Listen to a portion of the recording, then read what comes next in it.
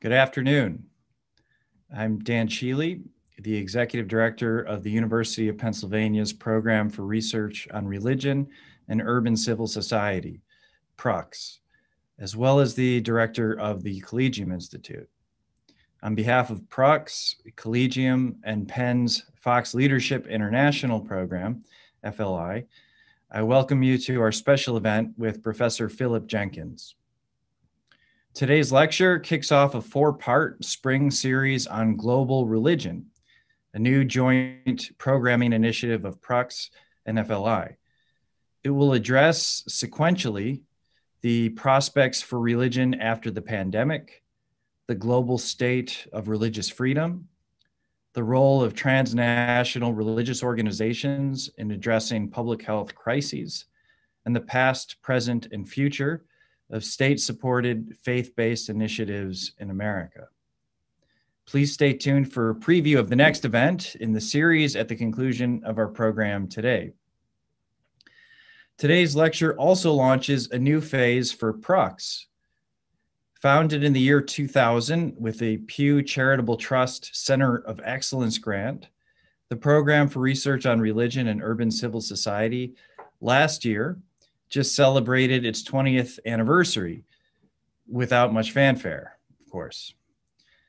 But even under quarantine, three generous and visionary Penn alumni stepped up to establish the PHL Fund that will extend and expand the work of PRUX through the next decade.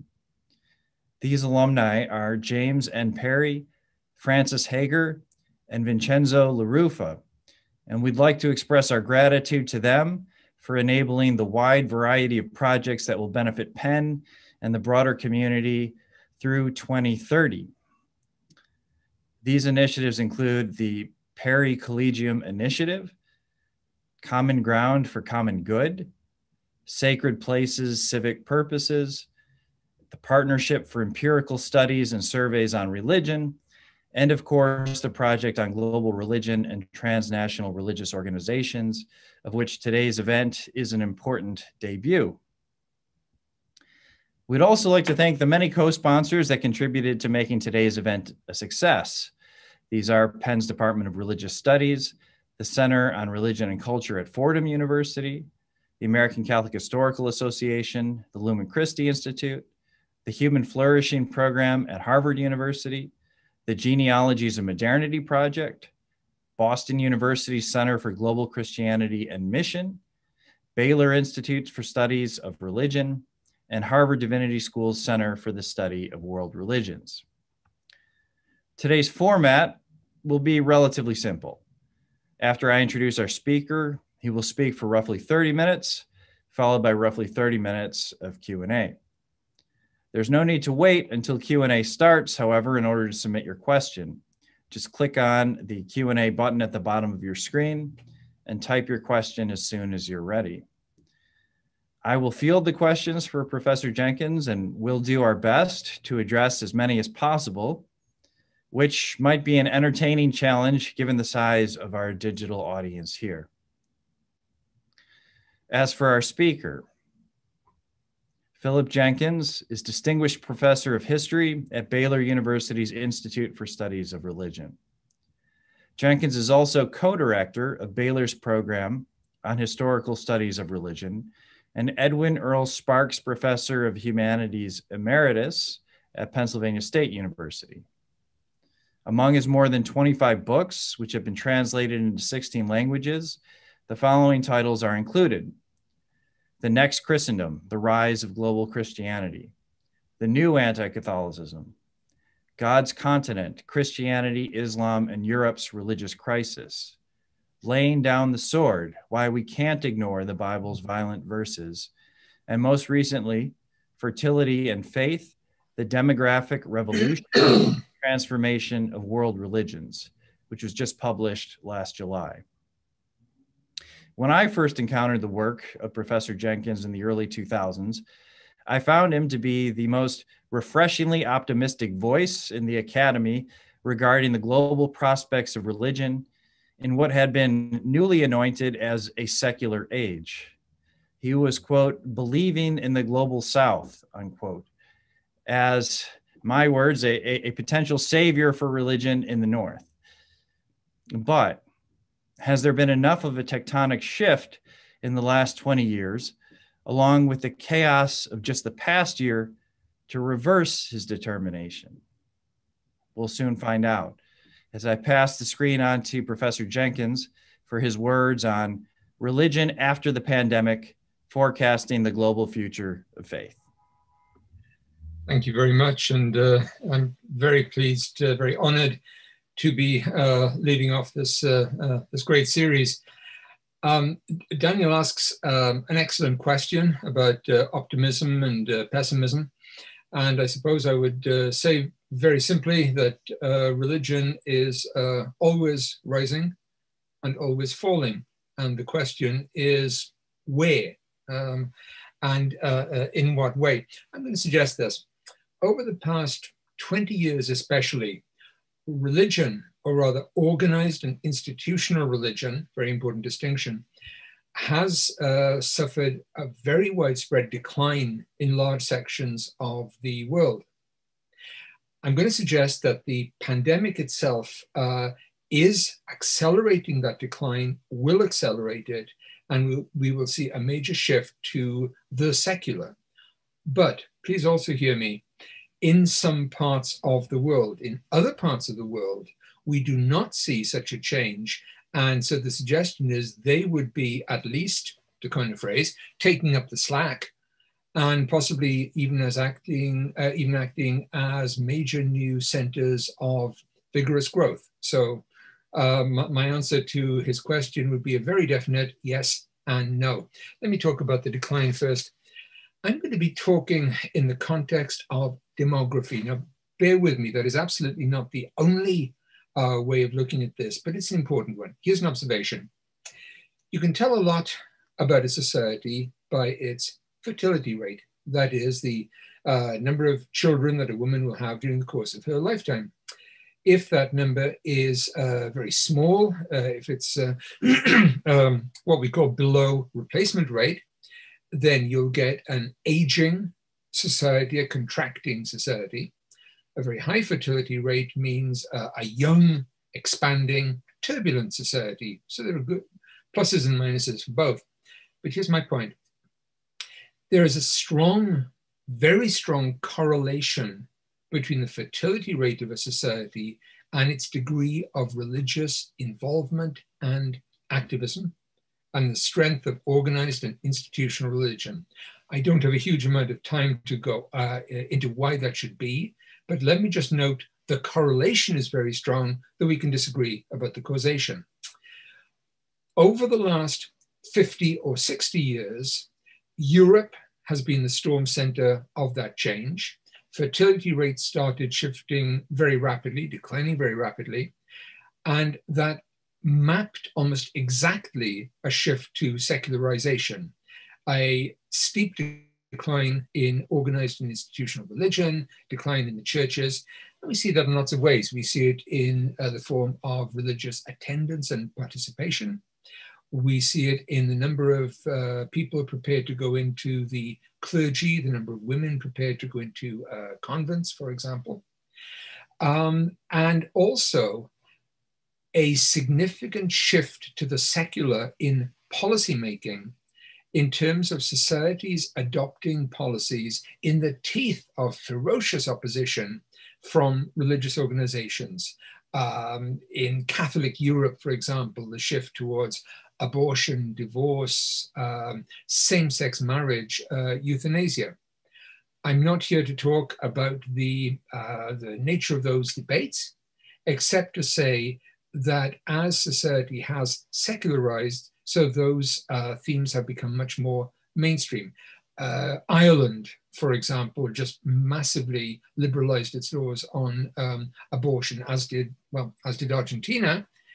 And that brings me to the next point. What we used to think of as a European revolution has now become global. Those European patterns of very low fertility and very low faith have, in the last 20 to 30 years, expanded to large sections of the globe. if you want to see some of the steepest falls in fertility and rises in secularization, you do not go to Denmark, you go to Latin America. You go to countries like Brazil. You go to East Asia.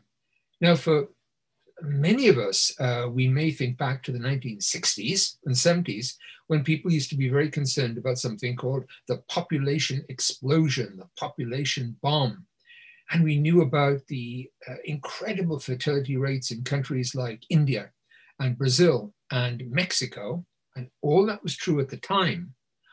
But the declines have been enormous, so that most of those countries now have fertility rates that are extremely low, extremely European. If I look at India, for example, half the states of India now have fertility rates that are below replacement. Some of the lowest fertility rates in the world are in East Asia. Well, come back to religion. That has correlated with a steep decline of religion in those relevant areas. And that's manifested in a number of ways. And one of them is the sharp growth of people who believe, who, when you ask them, what is your religious affiliation, will say, none. I have none. And these people are called the nuns, N-O-N-E-S. Korea, for example, used to be very much a Buddhist nation. Then it had very rapidly growing Christianity. When we next have the religious census in Korea, South Korea, it is virtually certain that the strongest group will be the nuns. And Buddhism has gone into a steep and probably irreversible decline. For those of us who are looking at Korean Christianity, it is not declining, but it is not growing anything like as much as we believed. If you go to Brazil or Chile, where religion was a matter of Catholics and Protestants, now it's Catholics and Protestants and nuns. So this religious change and fertility change became a global phenomenon. And may I emphasize, not just in Christianity, not just in Buddhism, but in Islam. Many of us have this vision of Islam with these very high fertility rates, very fervent religion. Let me describe one country to you, a country where in the 1980s, a typical woman could expect to have 6 or 7 children in her life. And presently that number is down to 1.5. It's below Denmark. What country am I referring to? Iran. Well, we don't think of Iran as a secular country. The government is fervently religious. Recent surveys suggest that the people are as secular as anywhere you will find. Iran has 60,000 mosques, perhaps 3,000 of them are used with any regularity. Point I'm making is that just in the last 20 to 30 years, the secular drift has happened over much of the world, not all.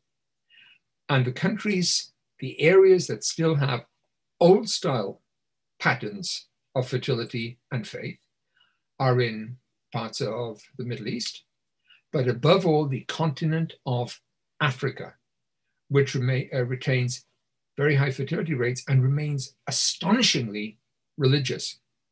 So we have two phenomena going side by side. On the one hand, we have the contraction of religion in many parts of the world, but the maintenance and growing and thriving of religion, above all in Africa. And as the phrase goes, what happens in Africa does not stay in Africa. As people in various parts of the world age, as those societies contract in demographic terms, they need migrants.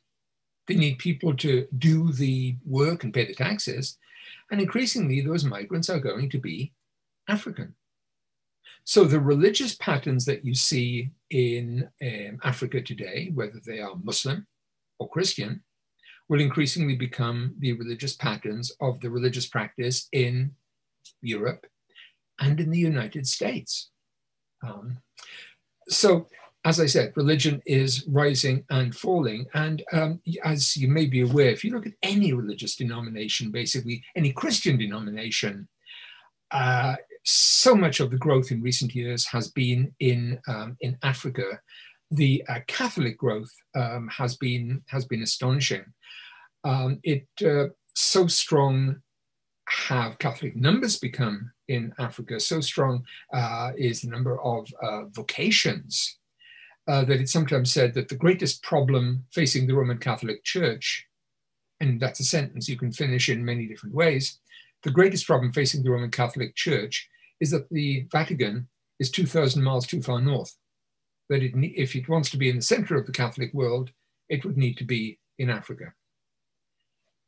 What about the United States? If I was giving this lecture 20 years ago, I would have remarked that the United States was so different from Europe. It still was a very high fertility, high faith society. How can this possibly be? I don't know. Let's try and explain it. That has changed dramatically since 2008 with the great crash of that year. And America has become a much more secular society. All the surveys will support this.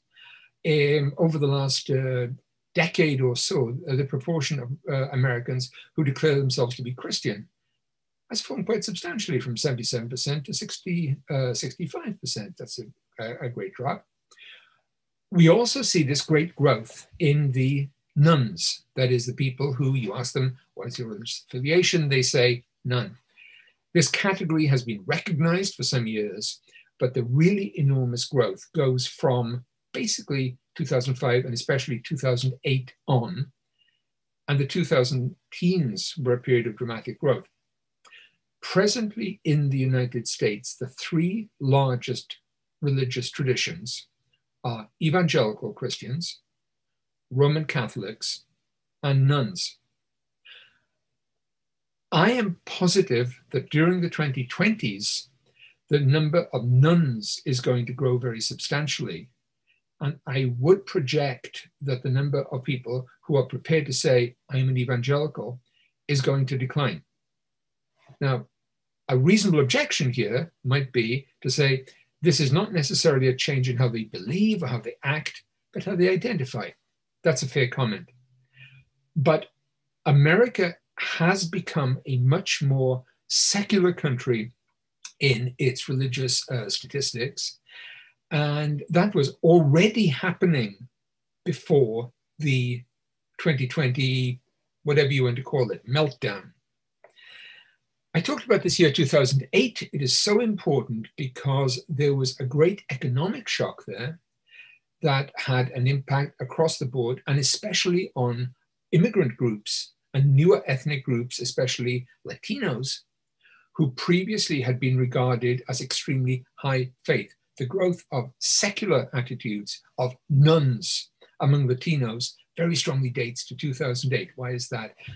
It's partly an economic explanation. People no longer had the ability to form families, form households. Once people form families and households, they're much more likely to get involved in organized religion. They could not do that. There might have been a loss of confidence. But if you like to pull this together, already in the 2010s, we were having these serious secularizing trends. Come back to that question of definition. I am talking about trouble for organized and institutional religions of most kinds, not all, some did well. I am not necessarily talking about a corresponding decline in actual belief. Let me explain the difference. If I go to Europe at the moment, then the churches, all churches, are in deep trouble in terms of getting people into the institutions, of getting people to become clergy. This is a very, very difficult time. And yet, we live in what is probably the golden age of European pilgrimage. In other words, people are very prepared to express religious views, to say that, yes, I believe in God, yes, I believe in the Bible, yes, I believe in the Virgin Mary. People will go to really very medieval shrines of saints and the Virgin and seek out healing. This is not an atheist society, but it is secularizing in the sense of moving away from institutions.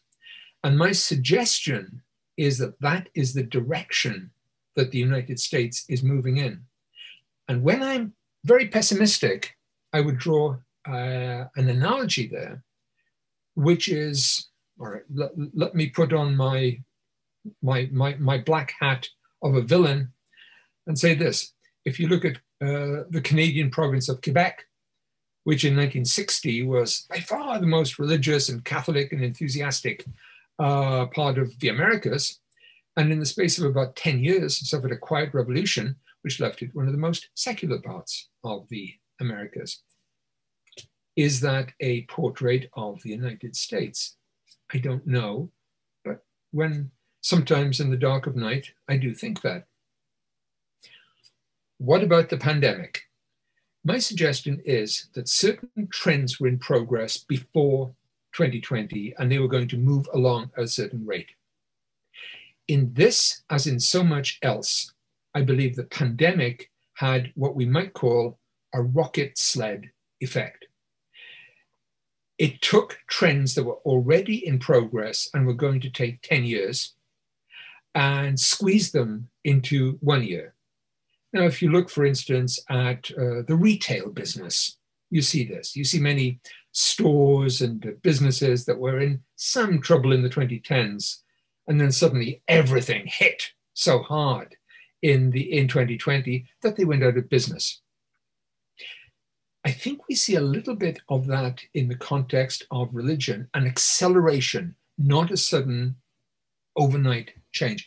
What is this? What is this change? Well, several things. Firstly, many churches, many religious institutions have had terrible economic problems as a result of the virus crisis, fairly obviously.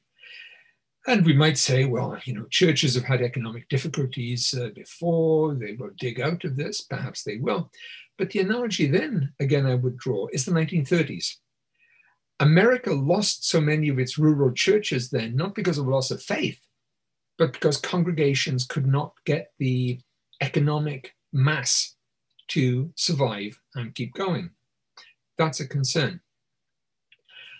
I also think there are now and will be two key structural changes in American religion, and anyone writing on that religion has to take full account of them. One is a change in the role of clergy and what clergy can feasibly do. What do clergy do? They are involved in face-to-face interactions in so many aspects of baptisms, of marriages, of funerals. As I remarked last year, obviously won't be true this year, it was tragic to see so many Jews unable to have their Seder with full family gathering. Well, family ties will survive. But already it becomes harder to maintain that religious identity, congregational identity, clerical role, where clergy cannot fulfill those functions.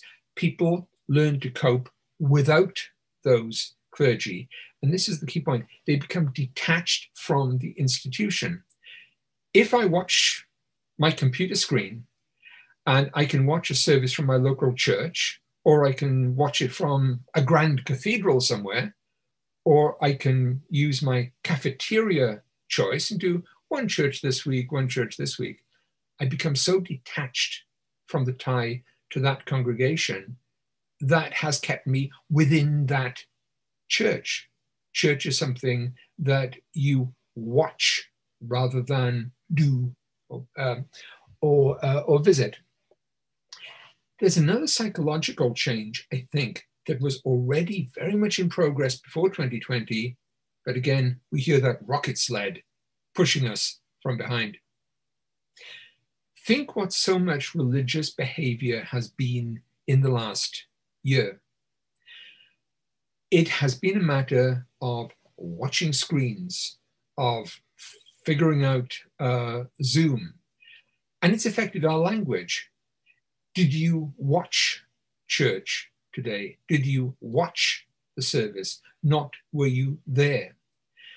And there are a series of things that for all of our experience have been so fundamental to humanity and human participation and are now changing almost overnight. A sense of place. Where are we? I see this church service on the screen. I see the altar. Where am I? Well, I'm actually in my chair, and I need a exercise of mental ability to place myself there. Place, presence, participation, physicality. Is it possible to maintain the same kind of identity with a congregation, with a church, to participate in services remotely than actually being present? What is that difference? What does it mean to be there face to face? And it is quite possible that over time people will look back at 2020 and 2021, and they will say, "Oh yes, that was a very strange time, but we're now back to going to church. We go to synagogue regularly." Maybe, but I think that detachment is going to be very hard to get over and reverse. So I suggest we might be moving to a whole new set of religious attitudes that are going to detach us from traditional ideas of clergy, what clergy are, of religious participation. And then you combine that with the other trends that I'm talking about in terms of the nuns, of people who reject religious affiliation, of the decline of denominations, of people moving away from those churches. And I think the US especially faces a period of quite troubling change. And I would add various other things. For example, and again, we have the rocket sled effect, religious seminaries, many religious colleges were already in quite a delicate way before the pandemic. And then you get so many calls to move to remote teaching. You get so much undermining of the finances of those places. We are going to go through a revolution in religious higher education in the next decade. So I see a great many changes. If churches and religious institutions exercise enough imagination and creativity, they can build on this new situation and deal with, well, what is Christianity about, if not learning to deal with new media? Christianity begins with a shift from the scroll to the codex. Christianity receives its great leap forward when Protestants and Catholics print. So why should this not be a media revolution which offers whole new kinds of spirituality that presently we can barely imagine? We don't have the vocabulary. So am I talking about religious decline in the United States? And the answer is, I don't know. I think we're talking about very rapid change, potentially, a decline by many statistics. And I can already hear the stories and read the stories about how this is the end of Christianity in the United States. Fine. As the phrase goes, the church is an anvil that has worn out many hammers. It has a habit of persisting. But if you're ever tempted to think that it is dying as opposed to moving to some new form, to something rich and strange, then I would encourage you to look on a global scale, which is why I was so pleased to see the global format of these 4 lectures. And if you look at the larger scale, no, Christianity is not dying. It's entering a highly successful period. It is booming in many parts of the world, and there are whole sections of the world where Christianity is developing a powerful presence where it has never had one. And I mean, I just give you one example. We're all familiar, for example, with the idea of Muslim populations, Muslim migrants coming to Europe and setting up this sizable Muslim presence. Interesting, that's a product of immigration. It's Europe not having the people to do the jobs and pay the taxes. That's an exact mirror of what is happening in the Arab Gulf and in Saudi Arabia, countries where for many, many centuries there were no Christians. And suddenly through immigration from India and the Philippines, we have very substantial Christian populations in a once solidly Muslim society. How many are there? Maybe 7% of the population, 10% of the population. We're not sure. But these are dramatic times. I mean, the one constant in the history of Christianity is change, perhaps in religion generally. So what I would suggest is there is a large story going on here, which I personally would relate to demography, and with that to factors like gender, gender change, changing gender role, changing concepts of family, changing concepts of the individual, this whole great change that leads to what is sometimes called the second demographic transition. Very important, but that the pandemic is accelerating those.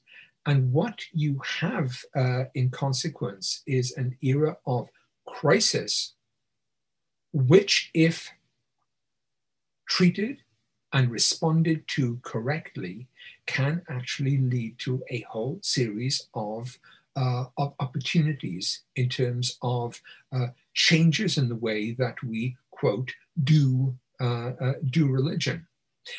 And I would just add one thing there, which is Americans especially, I think, need to think very hard about the language they use about when they say, when they conceive of the Christian world or Christian America. The geography of that world is going to be so different from what they have always been used to. And one of the great centers of change and redefinition within that is going to be the United States, which for so long has been the great center of so much Christian activity. Am I sending a counsel of despair?